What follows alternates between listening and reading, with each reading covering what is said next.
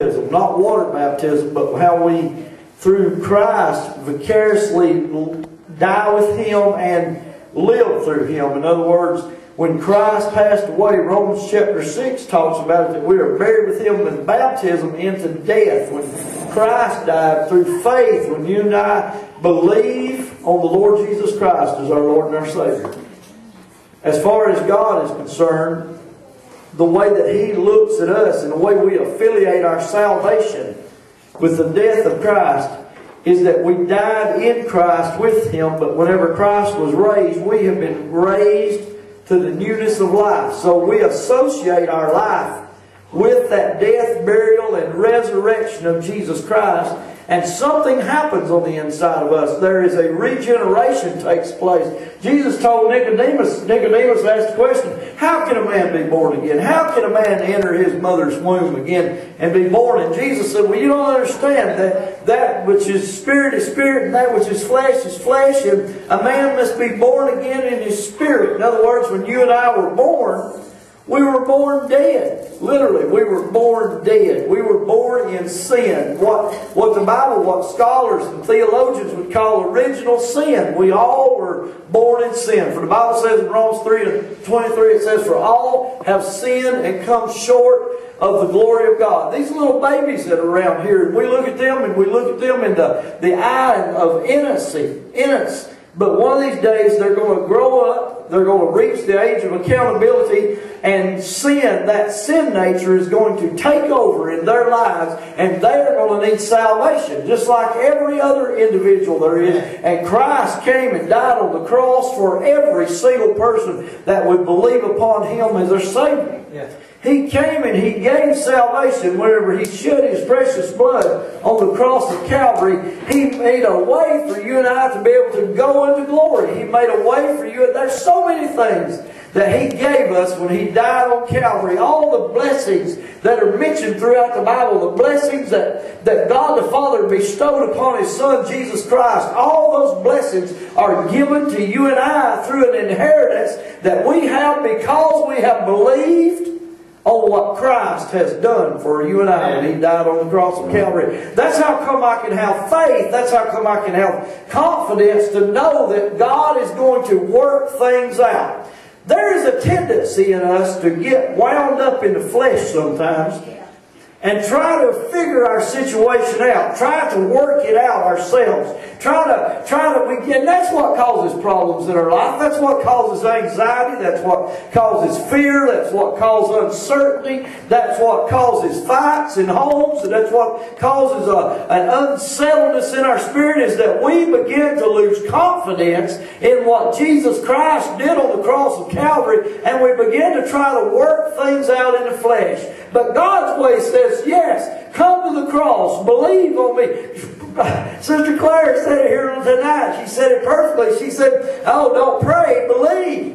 That's what we have to do. We have to have a confidence. It's not that we're praying, oh, I hope God will do this. Oh, I hope He'll show up. It's that God is there and He's already provided, and He's provided on mine and your behalf, and we must believe Him. We must have confidence to know that whatever situation we're in, whatever it is that we're going through, we have the confidence to know that He died on the cross for us, and that everything we have is found in Calvary, and we can believe Him no matter what. We know it's going to work out. Amen. More homes would stay together if we would just say, hey, I'm trusting the Lord in this situation. More job situations would work out if we'd say, hey, I'm trusting the Lord in this. Some of our health issues that we go through and we're battling all the time, we would work out better if we'd forget about the doctor sometimes and say, hey, I know the Lord is going to work this thing out. Because I'm convinced, and they proved that doctors kill more people than guns. Yeah, that's true. They literally do. It's a dangerous thing. I noticed in the paper the other day that the president or whatever of Piedmont Mountainside down here just passed away this past week. And he wasn't old at all. He was a young man. I don't know what he died of, but I thought, wow, you know, God... Somebody said it tonight in the line, when your number's up, it's your time to go. But I do believe you can shorten your time here on this earth. You can shorten your time here on this earth by being disobedient to the Lord. You can shorten this time on this earth by abusing yourself.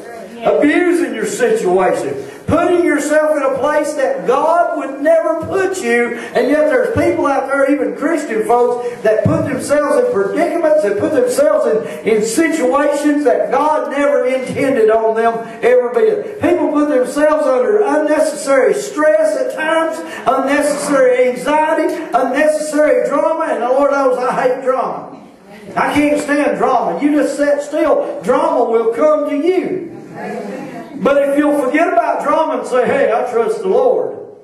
I trust Him. I trust what He did for me when He died on the cross of Calvary, because He sanctified me at that cross. He made me holy. He cleaned me on the inside. And He loves me. That's whenever we begin to realize just how much the Lord loves us, that our confidence and our trust in our salvation will blossom. It will grow. When we realize what Christ has given us when He died on the cross of Calvary, the things that we inherited, we will blossom and we will grow, and we will understand that we're in His care and that He loves us more than we could ever dream of. He is an unconditional, loving Father. He loves you. Just because you make a mistake, He doesn't wipe His hands clean of you and say, I won't have anything else to do with them anymore. No, He's a nurturing, caring Father. And along comes the Holy Spirit and begins to work on our heart and begins to work in us.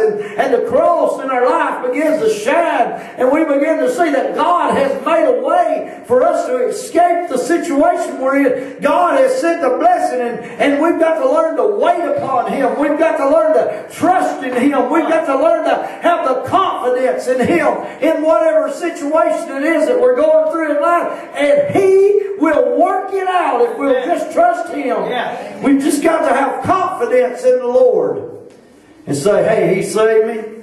He'll deliver me. Yes. You know, I think so much about this all the time, Mike. We don't have anything that creates memorials in our life of what the Lord has done in our lives. Now, some people do. Some people keep a journal.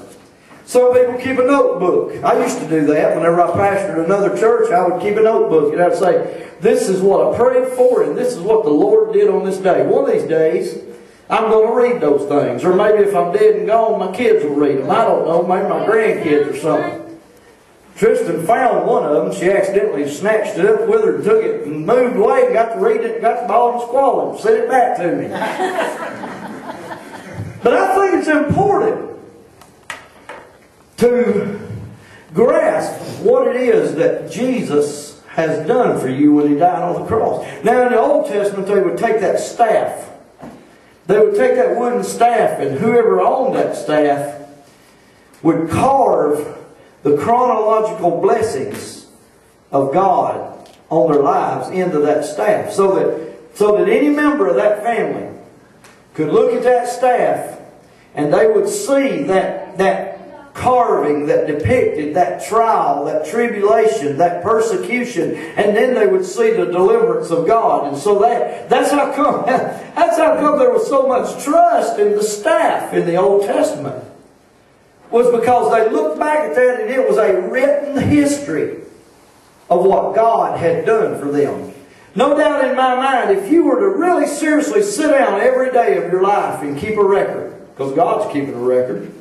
Yes, He is. And you were to sit down and keep a record of the troubles and the trials that you've been through in this life, you would see where God had delivered you.